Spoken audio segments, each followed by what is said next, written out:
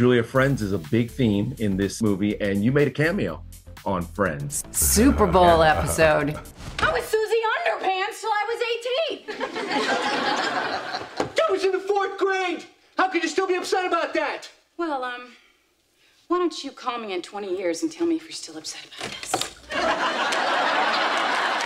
We just lost Matthew Perry. Any thought about Matthew and what it was like to work with him? Yeah, all good thoughts and feelings. They were all so welcoming to me as just a kind of one-off character, and it was a really fun time. And, you know, a sudden passing of anybody so young is heartbreaking, and I think that it just helps all of us just appreciate what we have and to keep going in a positive way as best we can. And it's beautiful he could sort of be honored in that way, or like the show sort of be honored coincidentally in this time. So it's kind of nice that it has a little space in there. See, this is why I much prefer life before the internet. Because we would have spoken on the phone, you'd have recognized my voice and known that this is our house. I'm sorry? You have a producer who is giving notes to your director about the characters and the script. Do you ever push back on that certain producer who might have been a president of the United States? I think that's a dangerous endeavor.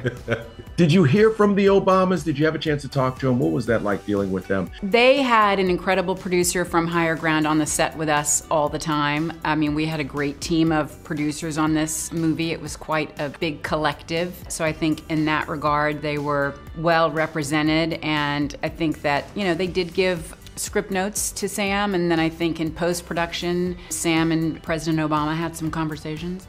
And these are really incredibly bright, prolific people who have a production company that's doing incredible work. And so for them to collaborate with us on this was a pretty thrilling thing. You had the dance scene, but Mahershala, you did not break out the Obama two-step because you've done it before.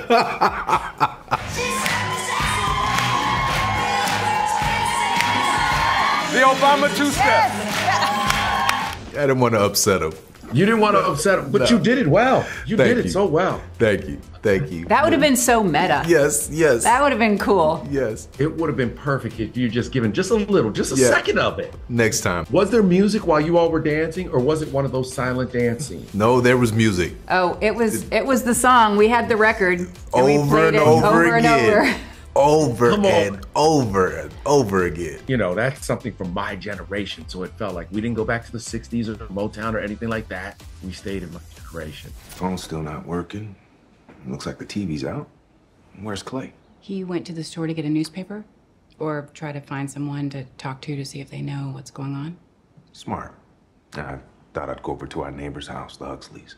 Before you go, you might want to hear about the alerts. Alerts?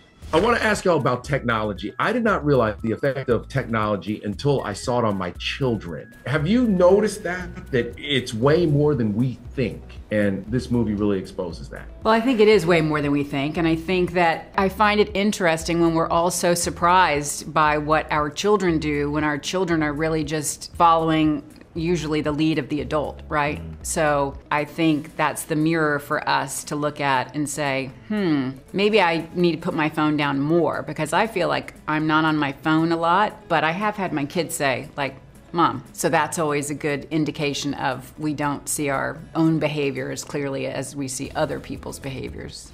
We were driving back to the city, then something happened. You want to stay here, but we're staying here.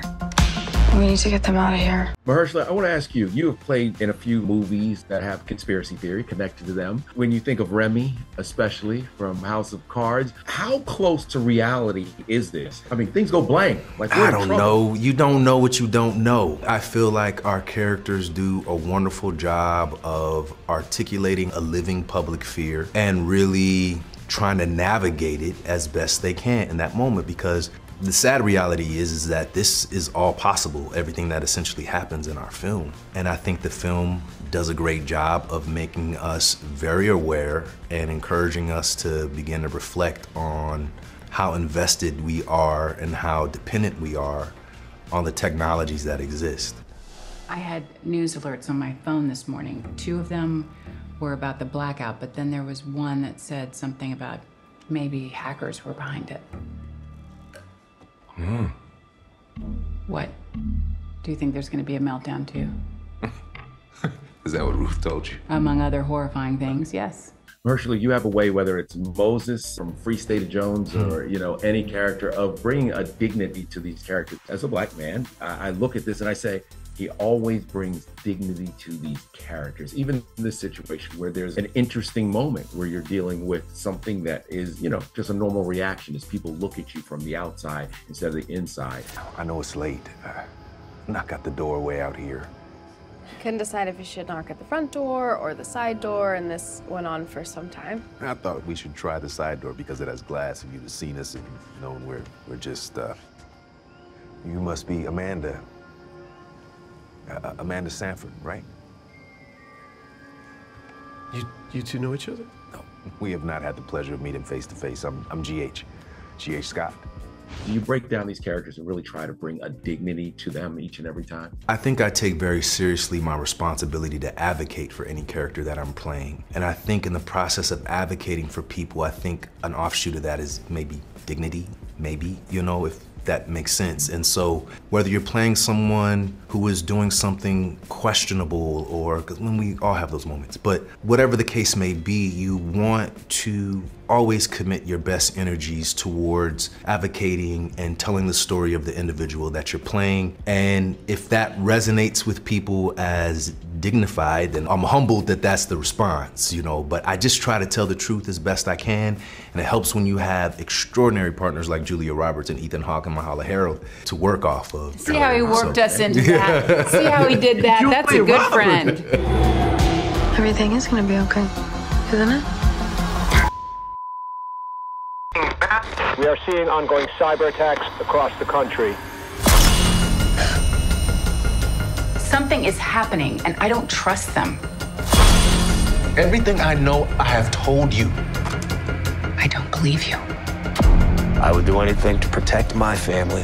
What's the one piece of technology you can't live without? Waze. I mean, it's not a piece of technology, but It's an app, right? it's an app that I rely heavily upon. I mean, my music, my iTunes, my, you know, that, anything music oriented, you know, so gotta have that. Haven't you been picking up on what's going on out there?